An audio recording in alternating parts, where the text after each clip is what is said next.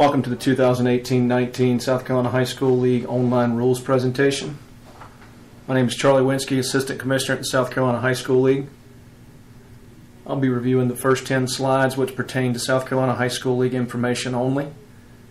At the conclusion of the first 10 slides, the Commissioner responsible for your sport will then take over and go through the rule changes that pertain to your sport for the 2018-19 school year. Contact information for the South Carolina High School League is on the first slide. Phone number 798-0120, area code of 803. We're in the office from the hours of 7:30 a.m. to 4 p.m. Monday through Friday from August through May. In the months of June and July, we are closed on Fridays.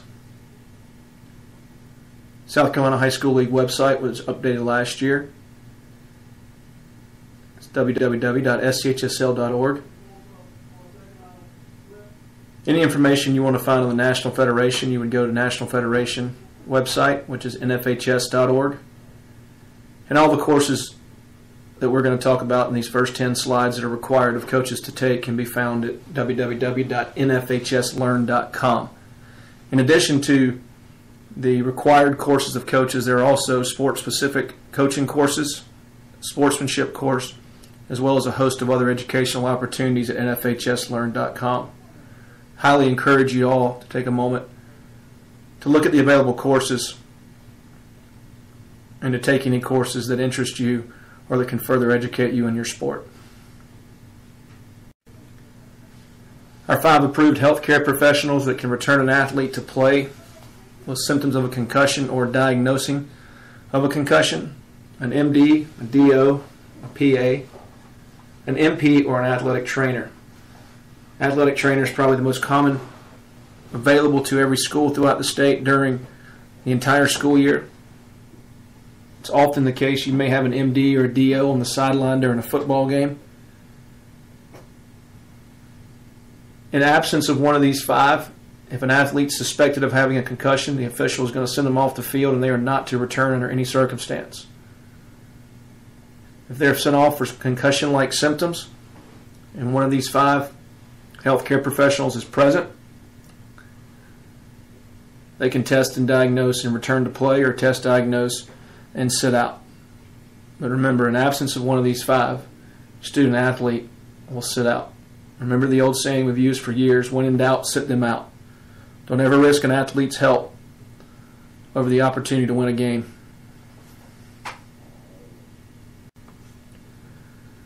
Coaching requirements. South Carolina High School League requires all coaches at all levels to take the following 3 courses: concussion course, heat acclimatization course, and the sudden cardiac arrest course.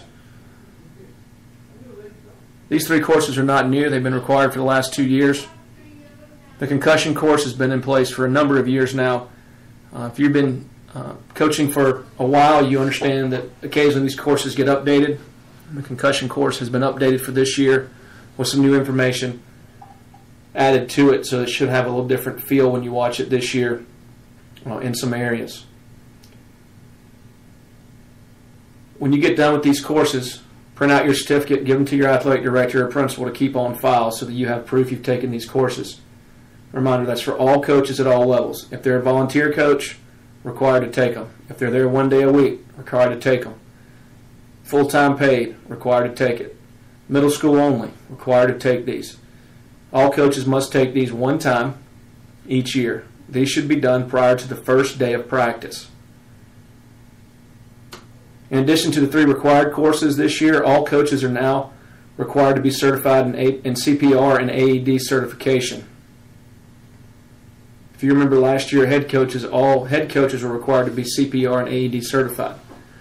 This year, all coaches at all levels. Again, that includes volunteers, those that are there 1 day, those that are there just for games. Middle school coaches, sub-varsity coaches are required to be CPR certified, in addition to the required online courses you must view. Coaches, this is nothing new. For athletic directors have known about this since last year. We we made it known that the head coaches were required last year, but moving forward, all coaches would be required. So this is nothing new. If you have any questions on CPR AD certifications, speak to your athletic director. If you're a non-district employee and you're a head coach, reminder that you must take the Fundamentals of Coaching course in addition to all the requirements we've gone over already. Fundamentals of Coaching course can be found at nfhslearn.com. Make sure you select Fundamentals of Coaching and select South Carolina so that you don't take a Fundamentals of Coaching course for another state.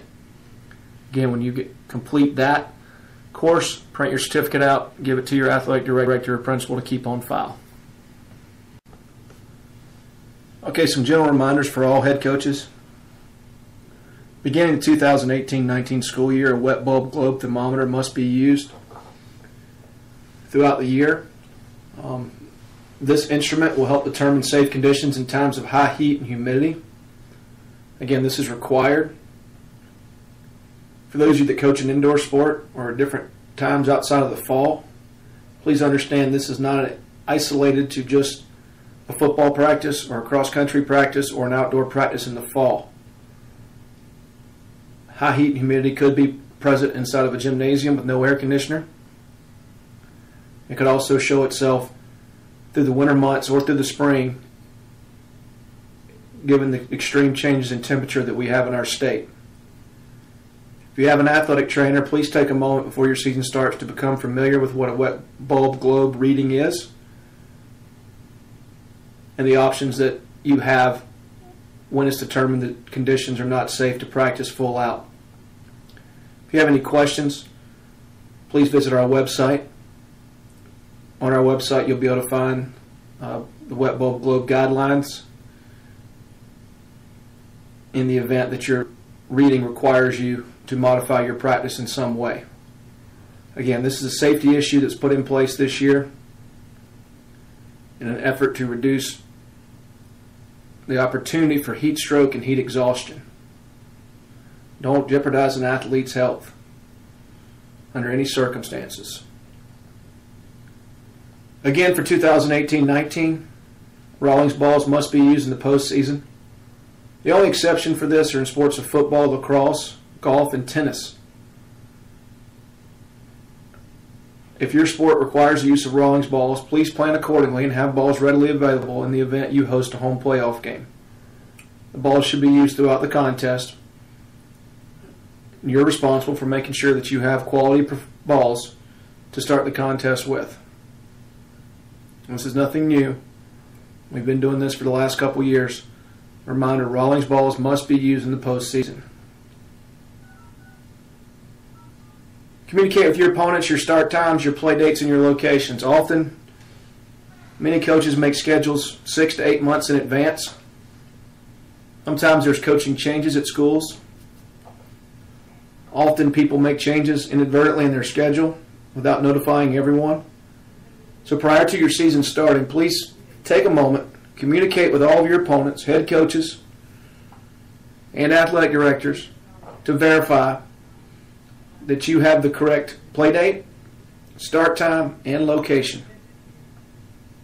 A number of issues throughout our league in the last few years where schools have shown up at different locations to play each other, where simple communication prior to could have avoided any conflicts the day of. So take a few minutes, communicate, and get it all squared away. Coaches, don't rely on other coaches, your peers, coaches other schools, coaches in your region, to answer questions about the league. If you have a question about the league as it pertains to the rules and regulations, the bylaws, or the Constitution, or the brackets, ask your AD or principal first. If he or she does not know the answer to your question, have them call us. Remember, the only interpretation that's the official interpretation comes from our league. We've had a ton of changes to our bylaws and regulations in the last few years. Many times coaches who've been coaching for a number of years don't recognize all the changes that have been made and may lead you down a wrong path inadvertently. All coaches are responsible for knowing what is in the South Carolina High School League Handbook make sure that if you don't know the answer to a question, you ask your AD or principal first. If they can't answer the question, have them call us. And remember, all official interpretations come out of our office. Continue with general reminders. Make sure your officials have clean, secure dressing facilities, optimal space to move around. The biggest thing is that they're clean and then they're able to be secured during the contest. And if you have a contest, please make sure that you have some sort of security opportunity for the officials to get escorted back to their vehicles or out of the stadium or facility.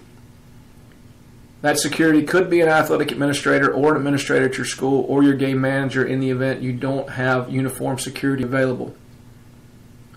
But you need someone to be able to help escort those officials to a secure location and then to their vehicles when the contest is over. This day and age where parents and fans are increasingly becoming vocal about their displeasure for officiating, we don't need any situations where officials are being bombarded post-contest because security was not offered. Social media. Remember, negative comments about officials, other schools, other fan bases, or the South Carolina High School League will not be tolerated on social media. If you have a school account, whether it's ran by a student or ran by a parent or ran by a school employee that makes these negative comments, and you will be responsible for those comments as a school. Coaches and athletes who have their own personal accounts, any negative comments about officials or other schools or other fan bases could subject you to a fine and or other punishments accordingly from the rules and regulations. Remember, keep social media clean and keep it positive. Living Clean Weeks. Our Living Clean Weeks initiative we started 3 years ago. This will be the third year of this initiative. We have 3 weeks, one in each sports season. You can see the dates here in front of you. Our goal for these 3 weeks is that we're ejection-free statewide and that each school participates in a community-wide cleanup. On the ejection-free piece, the idea here is that you spend time as a coach leading up to the week in your season that's ejection-free, really promoting the importance of positive sportsmanship and being ejection-free. Our goal is that every school in the state will go through that week without an ejection of any kind. The second piece to the goal is a community-wide cleanup. We want our schools to be intentional about their efforts in their community to help clean up their community. We certainly don't discourage you from going to the elementary school and reading to students, opening car doors, doing canned food drives, gathering clothes for the homeless. But those are not community-wide cleanups. Community-wide cleanups would entail cleaning up your school grounds full of litter, finding someone in the community who needs help restoring their property, participating in a Palmetto Pride event such as Adopt a Highway. Combine these two, and schools that combine ejection-free and community-wide cleanup with their athletes are determined a gold school for that week. If you do one of the two, you're determined to be a silver school. And if you have an ejection and don't do any community-wide cleanup, you get no recognition for that week. Our goal is to have all member schools listed each week.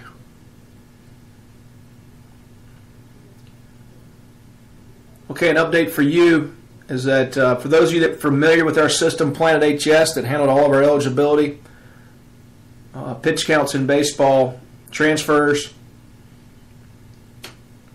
Planet HS is now Arbiter Athlete, which I'm sure you're aware of because you had to go to Arbiter Athlete to view this online rules clinic. But understand that Planet HS no longer exists. They have merged with Arbiter Sports and are now Arbiter Athlete. For those of you coaches who are familiar with Arbiter Game as it pertains to your game officials assignments and who will and will not be working your contest, while it's under the same umbrella of Arbiter, it's not the same system. So you can't just go to your Arbiter Game website where your officials are located and get all the information that's in Arbiter Athlete. Same family of company, different websites. Please keep that in mind as you move forward through the school year. Ejections. I'll quickly walk you through the process of what happens when you have a student athlete who is ejected from a contest. So you're at a contest, you have a student athlete or a coach who's ejected from a contest. Game's over, match is over. First thing you really need to do as a head coach is you need to notify either your principal or your athletic director that someone was ejected from your team. High probability is that they're going to get a phone call or an email from us immediately the next morning making them aware they had an ejection in the contest before. I can tell you, as the person that deals with ejections every day in our office, 40% of the time ADs and coaches are not aware. Do yourself, do your schools favors by making your AD and or principal aware that you had an ejection during the contest as soon as your contest is over or first thing the next morning.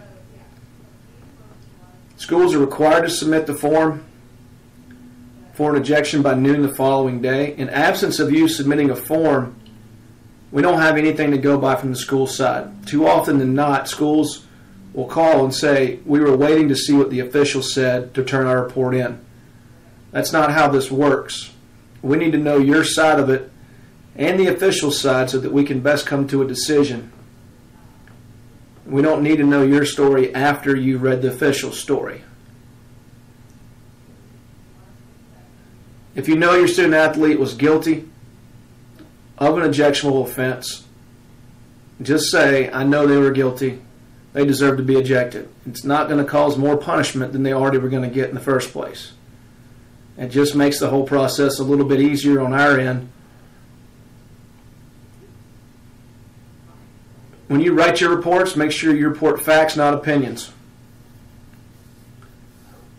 Video everything. There's no excuse in this day and age not to have video. Almost every sport uses technology of some sort to practice or record stats or to record keep. It takes little to no effort to set up a video camera and record a wide angle of the entire field or court during a contest. Instruct your videographers.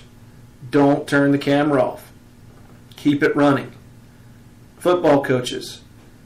Biggest problem we run into every year is that camera operators, as soon as the player that has the ball is tackled or the play is blown dead, videographers stop the play. Understandably, you want to be able to cut your video so that you don't have one play that lasts for 4 quarters. But tell those videographers to allow for 2 to 3 yards of separation of every player before turning off the camera. If an incident were to break out in any sport where the videographer knows the camera is off, tell them to turn it back on immediately so the video can capture as much information needed for the investigation.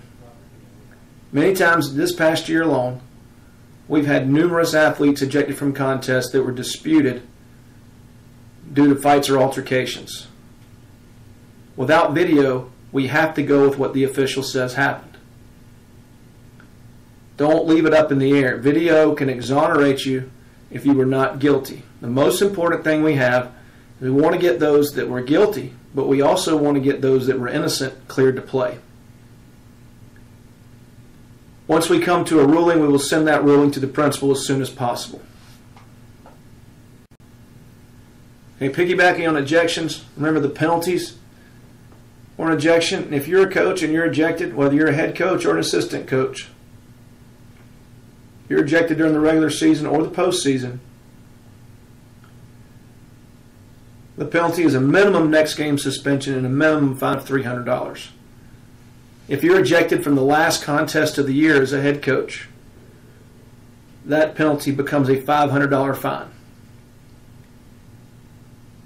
Coaches, again, being the person that deals with ejections on a daily basis, I can tell you, once you've been ejected by an official, however rightly or wrongly you feel it was, the best thing you can do is walk away. The worst thing you can do is continue to engage that official in any capacity. Walk away from the situation, move on, and let us deal with the ejection the next day. If it was wrongfully ejected, we'll reinstate you. But don't do anything to create a situation where the fine's going to go up and the game suspension's going to go up. All you can do by arguing further is increase your opportunities for your minimum next game to become 2, 3, 4, 5, or 6 games, or your minimum fine to increase to 400, 500, 600, however high we have to go. Don't give yourself the opportunity for those increases. Another informational point, coaches, is that almost every sport requires 2 opportunities for you to make bad decisions to become ejected. And if you know you've got a personal foul, or you know you've got a technical, or you know you've been warned, or you know you've been given a yellow card, be mindful of that as you move yourself through the rest of the contest. Be mindful of that once you get that first warning. Don't continue in anger and to continue to berate the officials and be upset because they got you again really quick. Don't give them an opportunity to do anything. Make it really easy on yourself. Talk to your kids, coach your kids from that point only. Don't reference the officials, don't question the officials, don't argue, don't get loud. Don't give yourself another opportunity to get that second penalty. If you do that, you'll stay around in almost every contest. Reminder, player ejections. In the sports of football, lacrosse, competitive cheer, and swim, any player who is ejected will be subject to a minimum next game suspension. In all other sports, the minimum becomes 2 games. Again, football, competitive cheer, swim, and lacrosse is a minimum next game. In all other sports, it's a minimum next 2 games. Remember, that is the immediate next game and the immediate next 2 games. Sometimes timing is unfortunate for our student athletes. The next game may be homecoming. The next game may be senior night. The next game may be the semis and the state finals. Timing is unfortunate. The decision to be unsportsmanlike was a choice the student athlete made. Unfortunately, choices have consequences. When they choose to be unsportsmanlike, the consequence comes with game suspension. Remind your athletes, those are the minimums. We've had a number of issues this past year where student athletes were using profanity and disrespectfully addressing officials. This is not going to be tolerated by our office or the league. Student athletes who are using profanity towards the officials will get more than the minimum. Make them aware. Do not disrespectfully address a game official and do not use profanity towards a game official. We would not allow a student in a school to use profanity towards a school administrator with no consequence. During an athletic contest, the official is recognized as the authority figure on the field or court. We will not allow them to use profanity or disrespectfully address game officials. Reminder, coaches who are ejected, you must leave the visual confines immediately and not return. Visual confines does not mean you walk and stand behind the bleachers where you don't think you can be seen. You leave where they can't see you, period. Athletes who are ejected may remain in the bench area for the remainder of the contest. Don't ever let an athlete be sent to the locker room unattended. Athletes are allowed to remain in the area unless they become a further distraction, at which point the official could ask you to remove them from the bench area. But athletes who are ejected may remain from the bench area. Further, athletes who are suspended because of their ejection may be on the sideline or in the bench area of the games they're suspended, provided they are not in uniform. As long as they're not in uniform, they can remain in the bench area or on the sidelines of games they're suspended. If they're in uniform, remember they are considered having played in the contest. Coaches and athletes, remember you are not cleared to play until our office has cleared you to play. Anyone who is ejected, anyone who is suspended due to an ejection is not cleared to play until we have cleared you. Don't assume that it's going to be voided or overturned. If you've been ejected, they sit out until we've cleared them to play.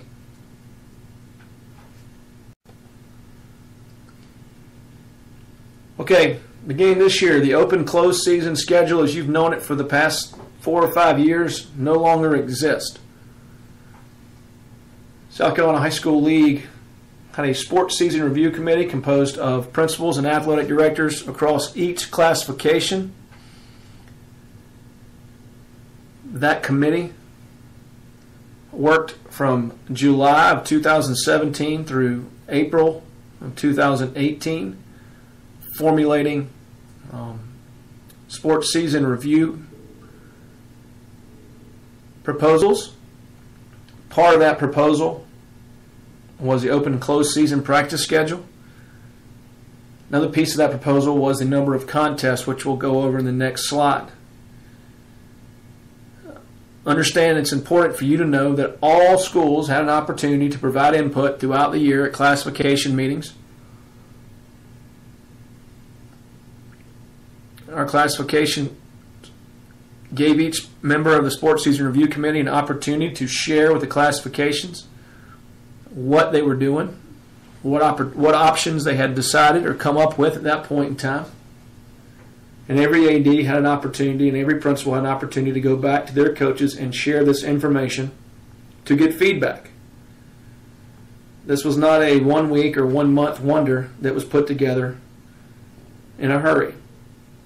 This process took time, and the committee worked very hard to iron out where we are now. Again, all schools had an opportunity for input throughout the year through your principal and athletic director. So, with that being said, our new open and closed practice schedule is as follows. All sports will be allowed 20 days of practice during your open season. Football and lacrosse will be given 10 days in pads. So if you're in the sport of football or lacrosse, 10 of your 20 days may be in pads. All other sports, you have 20 days of practice during your open period to use as you see fit. Schools are responsible for having on file the dates you used. So the dates that you practiced during your open period, you need to have on file so that your athletic director has them in the event they're questioned. Encourage you to have this on file because chances are most of your parents will be the ones that will challenge you, or a disgruntled parent or someone in the community will be the one that challenges that you practice more than 20 days.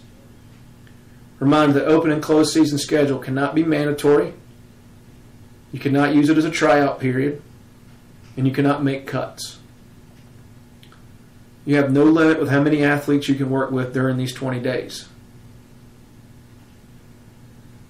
The open season dates, if you're a fall sport, your open season dates for this school year will be May 1st through 31, 2019.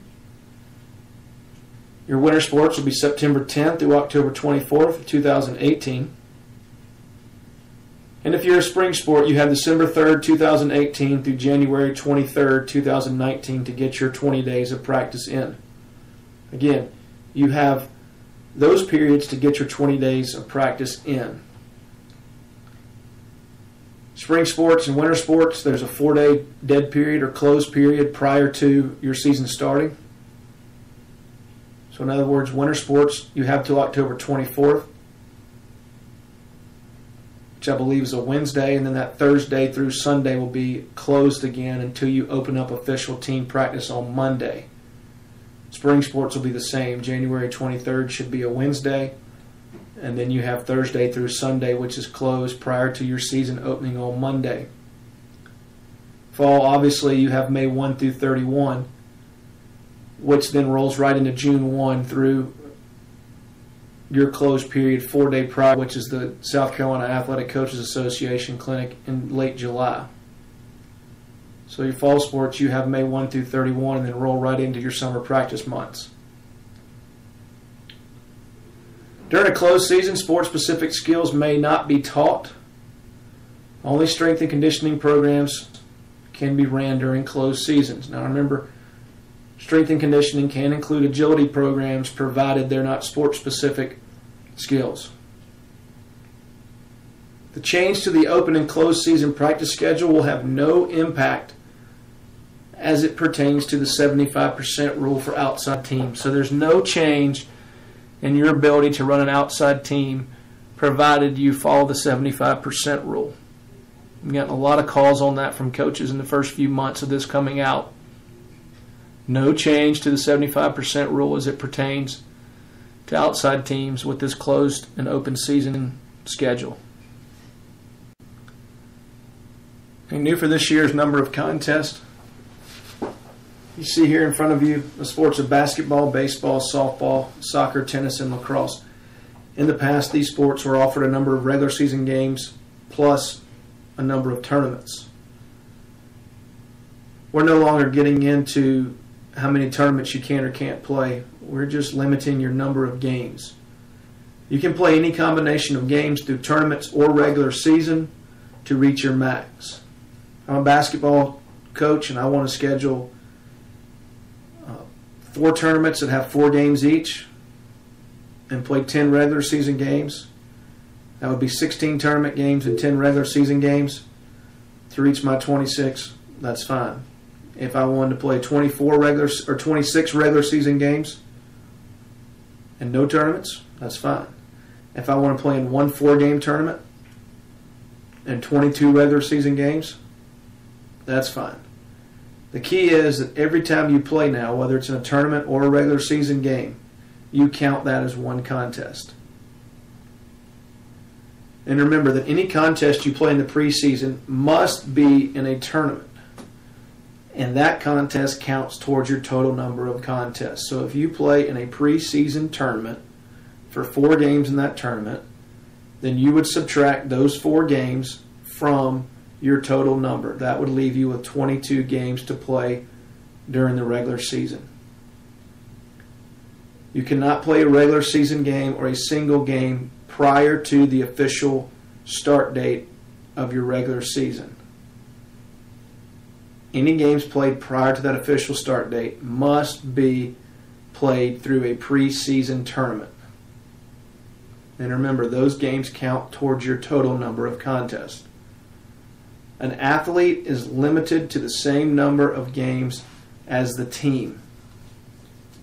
So there's no combination that an athlete can exceed playing the max number a varsity team can play. Example, a 9th grader who plays softball would have 24 games. They could play at JV and then come up and play 2 games at the varsity level.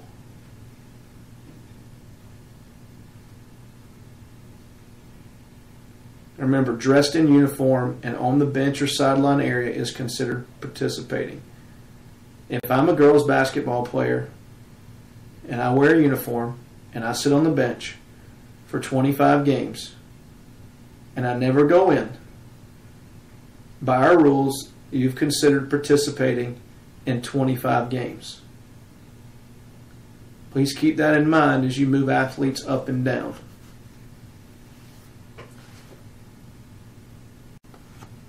Brackets. I want to take a minute to kind of walk you through how brackets come to be. Every year we get calls from coaches wanting to know the how or the why the brackets are the way they are, who set these brackets. Sometimes there's a misbelief that we set them in our office, so we'll take a minute to walk you through how brackets get to be brackets. First of all, by rule, brackets for the state championships are to be set by the commissioner.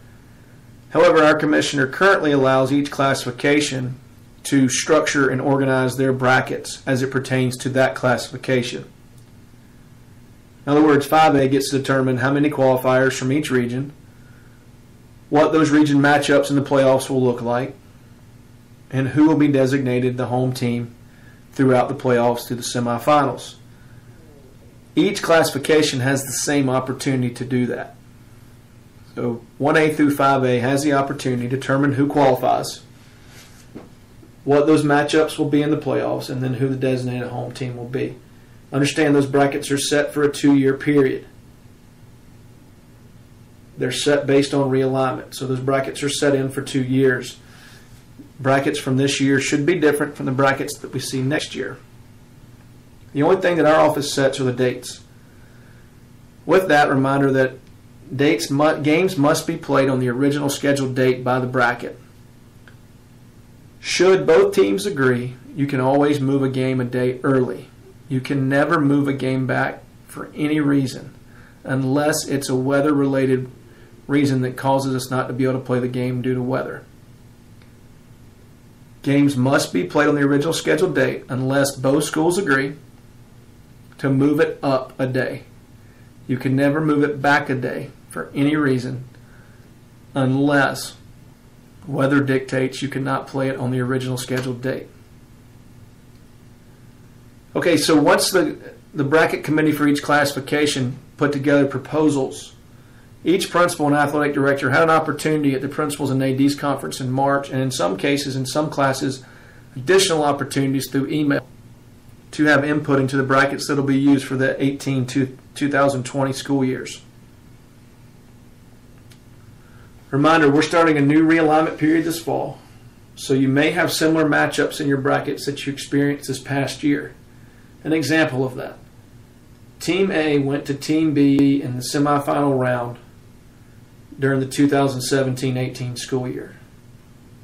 In the 2018-19 school year, Team A may go back to Team B in the semifinal round again. The reason for that is we're in a new realignment period. Names and faces in regions have changed. Region numbers have changed. Some schools have gone from the upper to the lower. Your classification is not the same classification that it was a year ago.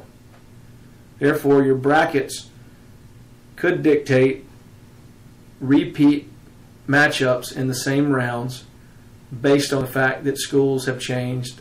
You could have gone from Region 3 to Region 4 and now end up playing the same team who's in 1, whereas you played them in 3 last year, but now you're in 4. You can understand why you could have similar matchups, but the brackets for this year are totally new and are set by each classification. If you have any questions on your brackets, talk to your athletic director, and they can direct those questions to the president of your classification. This concludes the first 10 slides that pertains to the South Carolina High School League information. I appreciate the opportunity to present this to you. This time I'm going to turn it over to the commissioner responsible for your sport. I wish you all the best of luck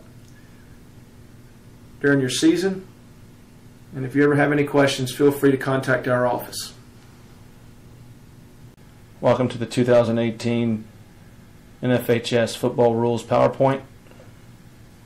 I'm Charlie Wentzky, Assistant Commissioner at South Carolina High School League. I oversee the sport of football in the fall. My email is charlie@schsl.org, and the office number is 803-798-0120. 803-798-0120.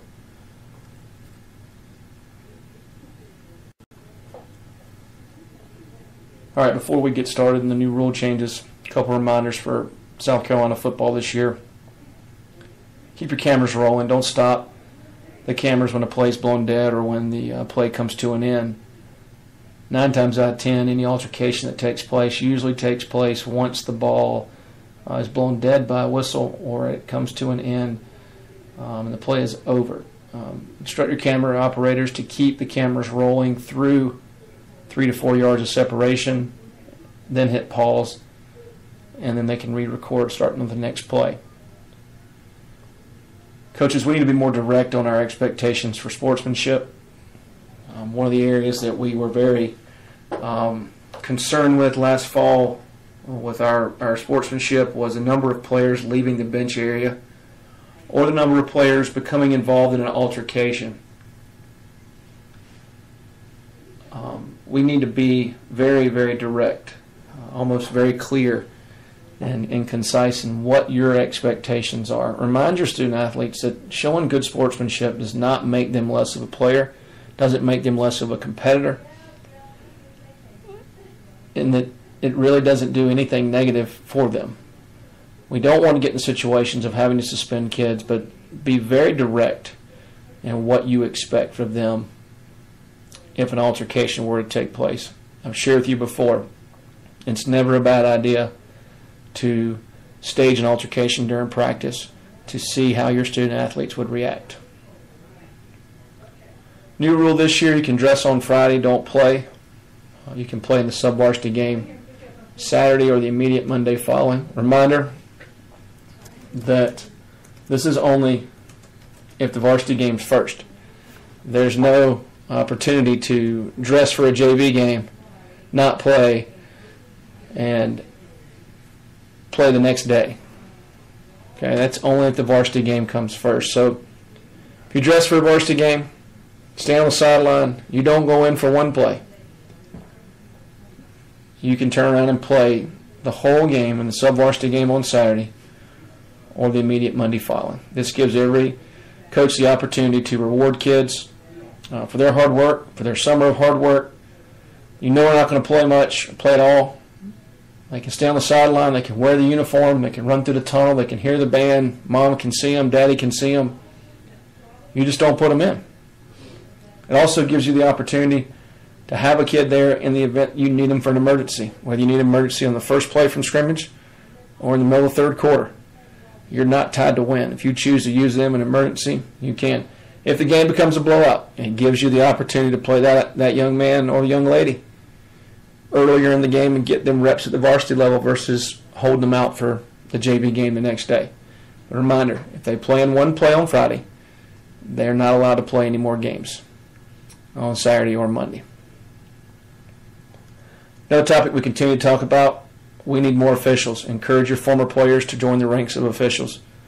We're not starving right now in terms of number of officials we've got, but we're not healthy. And every school would go out and recruit one new official. That would be 200 new officials. If we did that every year, we would be overly healthy for the next few years. We are one retirement group away from being several hundred officials down in any year now. We keep holding strong to about the same number of 600 plus officials, but at some point we're going to start losing those that are aging out, and we're going to be down below 600 and closer to the number of 500. So we need your help in recruiting. This year, I appreciate those of y'all that have helped. We've had probably the highest number of officials sign up to do football. Now the goal is to keep them around, and we need your help in doing that as well. So when they come to your JV games, they don't know what they're doing. If they're trying to figure some things out at the middle school game, remember, they have to learn how to do it somewhere before we put them on the varsity level. So be mindful of that. Remind your JV coaches, remind your sub-varsity and middle school coaches. Be patient with the officials. In some cases, they're learning just as much as your coaches and players are learning too. Okay, a couple more reminders. Player equipment, and new rule this year addressing player equipment, but coaches, just a reminder that you're responsible for the players wearing equipment properly. At the end of the day, if you allow them to wear equipment improperly at practice, they're probably going to want to wear it in games improperly. If you allow them to walk out of the locker room on Friday nights improperly dressed, you're going to be held responsible. If you clamp down on them, it's not going to be a big deal come game time. Don't get mad at an official for doing their job and send the kid off the field for being illegally equipped or wearing equipment illegally. So understand that it all can start and stop with you. You handle it. Don't let it get to the point where somebody else has to. Another responsibility of coaches, sideline management. Remember, coaches, you are responsible for those that are in your team box. The school is responsible for those on your sidelines. Last year or so, we've had way too many non-uniform, non-school personnel on the sidelines, yelling at officials, yelling at players on other teams, and in some cases have been the instigator in an altercation. A former player, a non-uniform community member, addressing officials disrespectfully or addressing players disrespectfully of their team. You know, head coaches, if they're in your box, you're going to be responsible for them. If they're on your sideline, your school is going to be responsible. So be mindful of who has access to your sideline and who you're allowing down there and what they're saying. If you know you've got someone that's going to be volatile down there, tell them it's probably better for them to sit in the third row and be volatile than it is for them to stand 3 yards away. And just a final reminder, make sure the dressing facilities for your football officials are clean, secure, have chairs and showers. Get a lot of reports, especially early in the year, first few weeks, where dressing facility wasn't clean. No way to lock the door.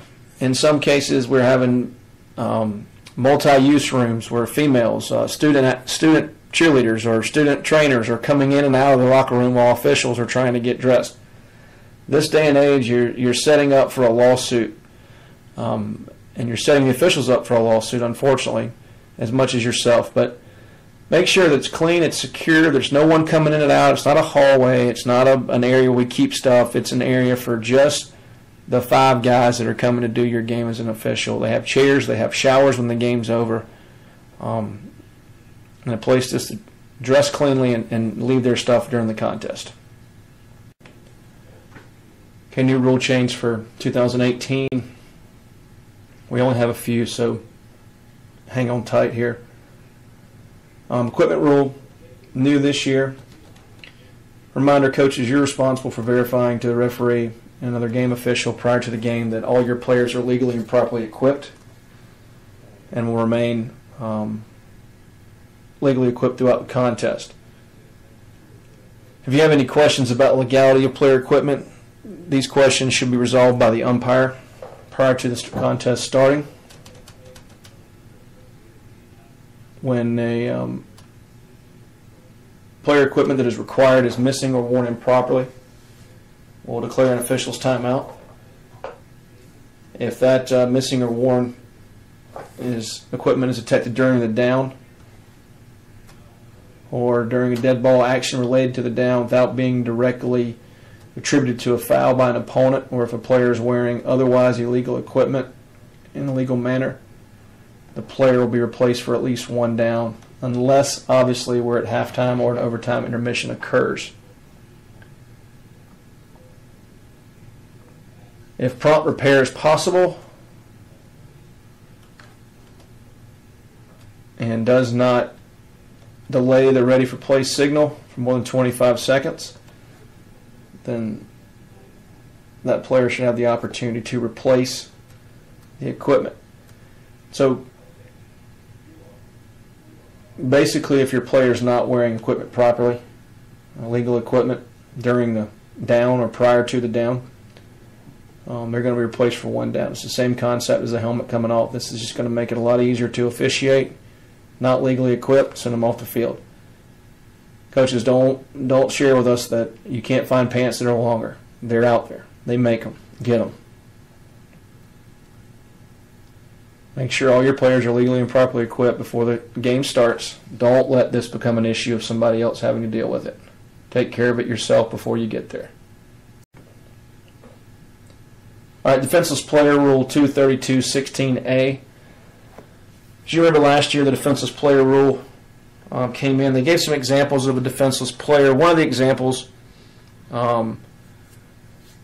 involved the player in the act of passing, which in reality the player who's in the act of passing the football is still by rule technically the runner. Therefore, you cannot be defenseless.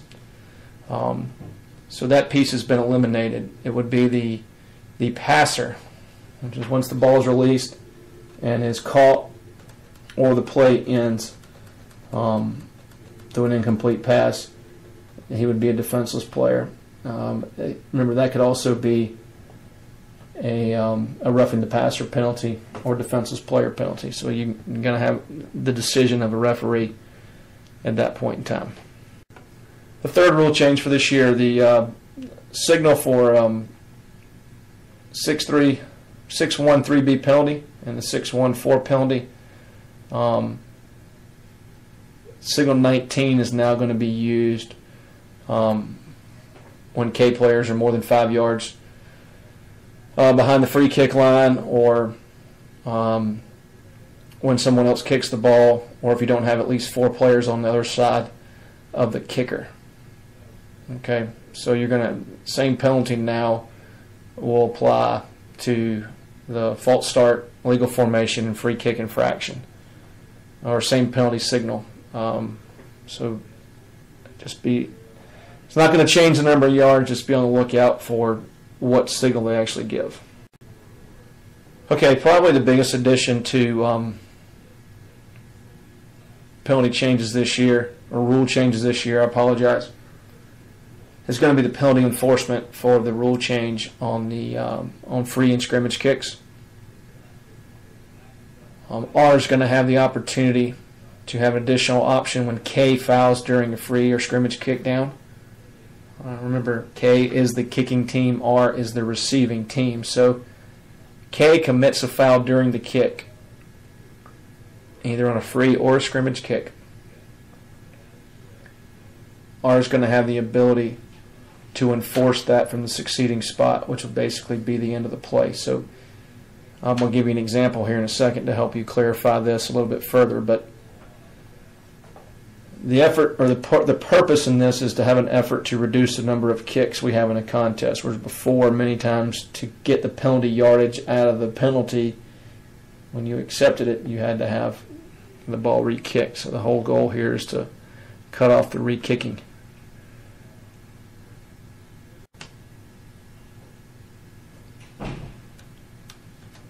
Okay, hopefully this will help ease it up for you a little bit. Simplistic version here. Rule change that I just talked about. Basically on free kicks, if the ball goes out of bounds on the kick, you have an additional option added into the current options that are already there. So you already have several current options. This is going to give you an additional option to the ones that already exist, which will be a 5-yard option from the succeeding spot. You currently have the 5-yard penalty from the previous spot, and K would re-kick it. You can also put the ball at play in bounds 25 yards beyond the previous spot, or you can decline the penalty and put the ball in play at the inbound spot. So if you kick the ball out at the 30-yard line on a kickoff, you can decline the penalty and take it at the 30. You can accept the penalty and take it with one option, add 5 yards to that at the 35. Or you can add 25 yards from the original kick. Or you can take the 5 yards on K and have them re-kick it. So just adds an extra option in there for you. On free and scrimmage kick, on penalties that are on K, which remember K is a kicking team, during the kick, you can accept those from the succeeding spot. An example would be if you have a hold during the kick on K, you could add that 10 yards onto the end of the play, which would be the succeeding spot there. So, and that's only if R is the next to put it in play. If R turns over the return and fumbles it back to K, then the option to take it from the succeeding spot is gone.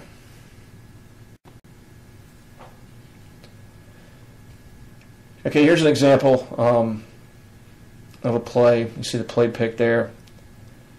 K has a foul during the kick. R actually returns this kick all the way for a touchdown. The foul occurred during the kick, and the succeeding spot's now actually the goal line because you have a touchdown that was scored. To enforce the penalty in this situation from the succeeding spot, R would only have the option to enforce it on the try. Okay, had he not gone to the goal line and scored, had he gotten to the 20,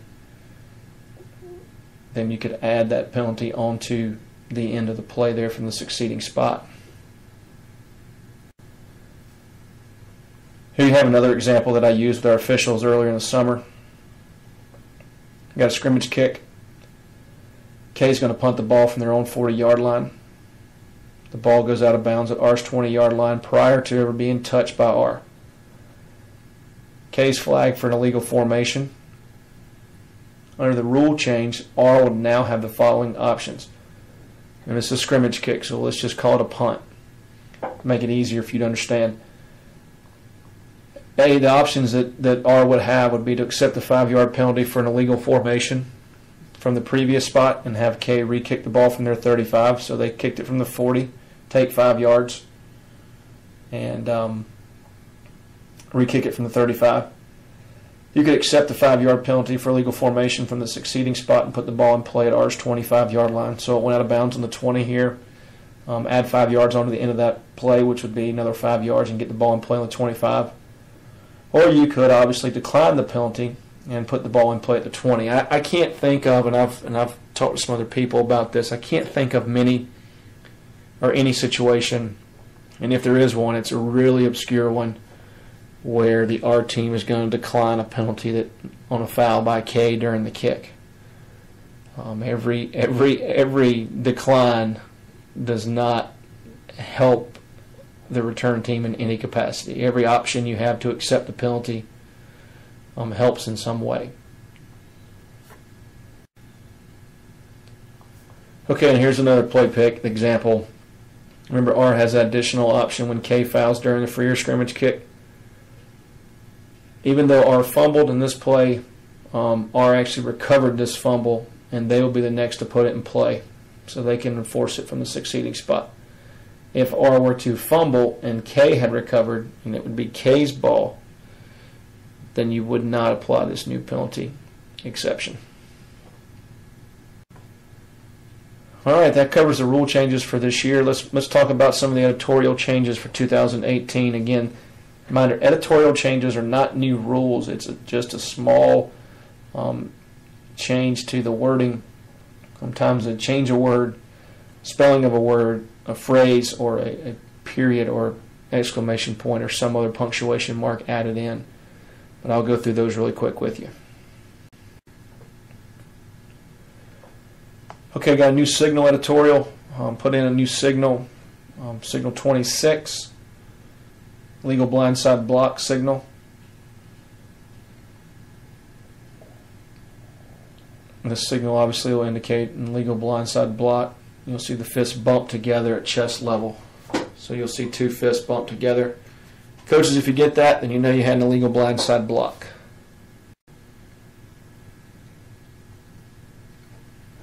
In field diagrams in your rule book, they've updated some of the field markings on all the field diagrams.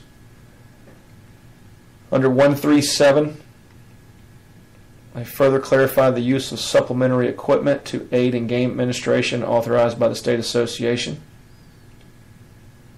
Table 179, they changed quarter to period. Rule 342C, they clarify when the clock will start on the snap if there is an inadvertent whistle following a change of possession. 352B and 355B, they added 3510E as an additional rules reference. And 36 penalty, updated Article 2 based on the rule change to 362. And in 512A, they added the word non-player. Continued editorial changes, 981J. They added the phrase using alcohol or any form of tobacco products, e-cigarettes, or similar items. To Article 1 under non-contact unsportsmanlike conduct by non-players. The basic spot was clarified under 10.4.7. Resolving tied games, the word quarter was changed to period. Under football officials signals, the free kick infraction was added to signal 19, and they added targeting to signal 24. Penalty summary. Rules and references were updated, and the illegal helmet was added. In the index, they updated rules references. Again, these are editorial changes. for 2018. Additional rule changes for editorial, or I say editorial changes. All right, 2018 NFHS football points of emphasis. Points of emphasis for this year: properly wearing and use of required equipment.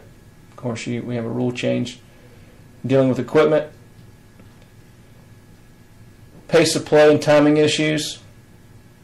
Enforcement of penalties for personal fouls and unsportsmanlike conduct fouls. And defenseless player and blindside blocks.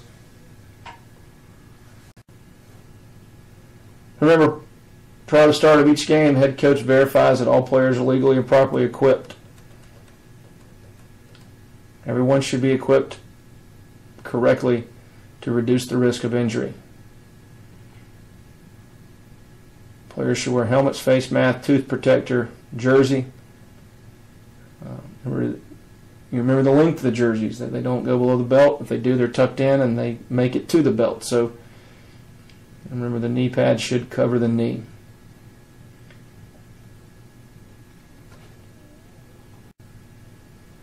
There's been a little bit of concern across the country, not so much from our state, but across the country in terms of the pace of play of the game of football. One of the things that we know can be controlled is how long the referee waits to give the ready for play signal.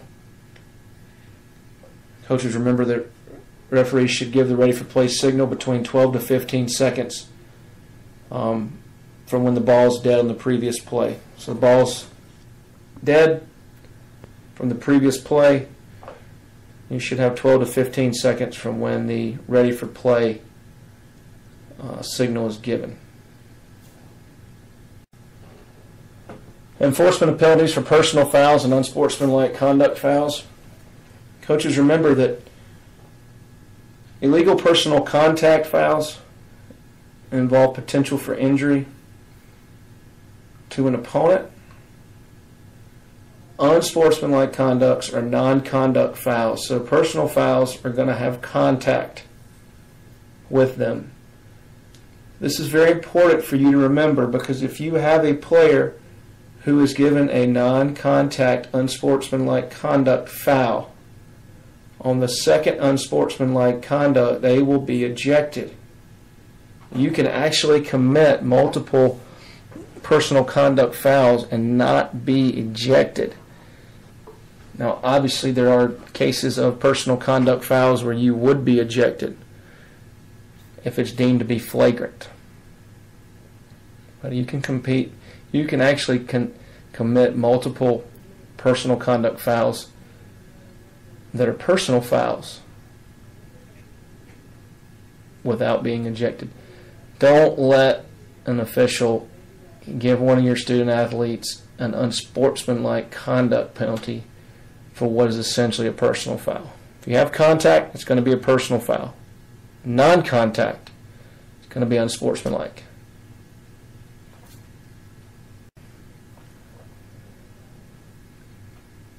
Remember last year, rules defining and giving examples of defenseless players and prohibiting forceful blindside blocks. Obviously, with that being a rule change last year, it's still going to be a point of emphasis this year. Remember, to execute an appropriate blindside block outside the free blocking zone, you must do so initiating contact with open hands. Coaches, you teach these blocks correctly or teach them not to execute illegal blocks, you shouldn't have any problems with these plays being called against you.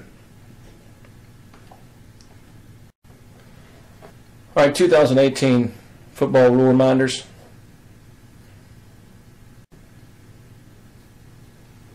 Remember last year, the permissible items on balls. The ball can contain the manufacturer's logo, school name, logo, or mascot, the conference name or logo, or the state association name or logo, and then obviously NFHS name or logo. Any other sponsorships or ads on the ball are illegal. Here's just a picture of the jerseys. As you can see, jersey A is a white jersey, which would be a legal away jersey. B and C are shades of gray from the manufacturer. And reminder, in 2021, they will be illegal jerseys to wear as a gray option, as a dark jersey. D, that deep metal gray that you see in D, will still be able to be worn as a home option, but C and B will not be anymore beginning 2021. If you've purchased jerseys ahead of time, several years out, and you've bought a B or C version to wear at home, you better get all the wear you can out of them between now and 2020. Because in 2021, you're not going to be able to wear them. But here's an example of that home team jerseys, of what will and won't be accepted. As you can see, jerseys A, B, and C beginning in 2021 will not be able to be worn as a home jersey. A obviously being a white jersey, B being a lighter gray, and C being a little bit darker gray than B, but not quite as dark as what's required to be a home jersey. D would still be a legal home jersey. That deep metal gray would be legal as well. I told you last year, be mindful of this as you're ordering jerseys, because I know many of you buy football uniforms several years in advance. So if you've purchased some C's, planning on wearing them at home, or wearing them at all, you need to clearly make sure you get all the wear out of them you can between now and the end of the 2020 season, because in 2021, you're not going to be able to wear C. We talked about it in the rules a little bit this year, the rule change, and then obviously in the point of emphasis, but a rule reminder from last year is a blindside block. Remember, that blindside block is against an opponent other than the runner. Does not see the blocker approaching. Remember, it will be a legal block. You can do this if you lead with open hands. On the blindside block, remember, it occurs outside the free blocking zone on an opponent other than the runner. Can't see it coming, don't have a reasonable opportunity to see it coming.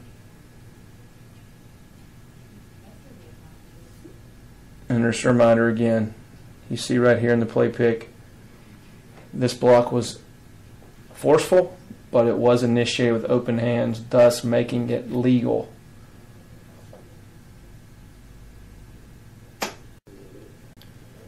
Here, the pop-up kick rule from last year. Pop-up kick's a free kick in which the kicker drives the ball immediately into the ground.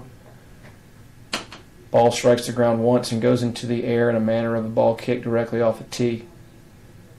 There'll be a dead ball foul. Remember, you cannot teach this. Don't teach it. Eliminate it. Shouldn't have an option with it. Remember the game clock option. Less than 2 minutes and a half and the game clock's running. The offended team may choose to start the game clock on the snap. Referee's going to come to the offended team and ask if you want to start the game clock on the snap inside of 2 minutes of each half. Remember, the player has a prosthetic limb that comes completely off. The ball becomes dead and the down ends. This is when the ball or the player the limb comes off the runner. Any other player, we're going to continue. If the runner has a prosthetic limb that comes completely off, the ball's going to become immediately dead and the down's going to end.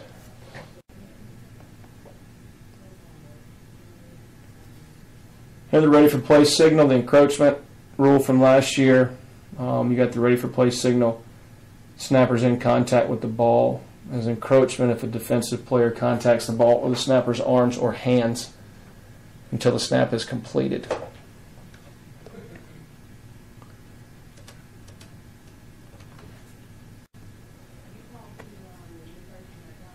From pass interference rule that was passed last year, face guarding without contact in itself is no longer considered pass interference.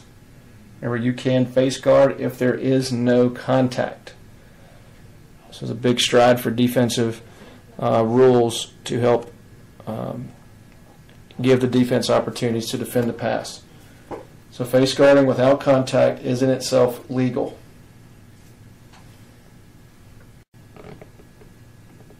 That concludes the 2018 rule presentation.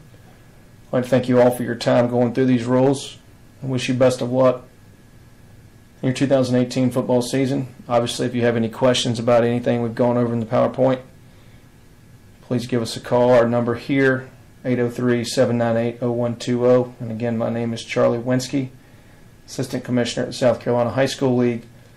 I'll be happy to help you at any point during the season. Again, thank you and best of luck.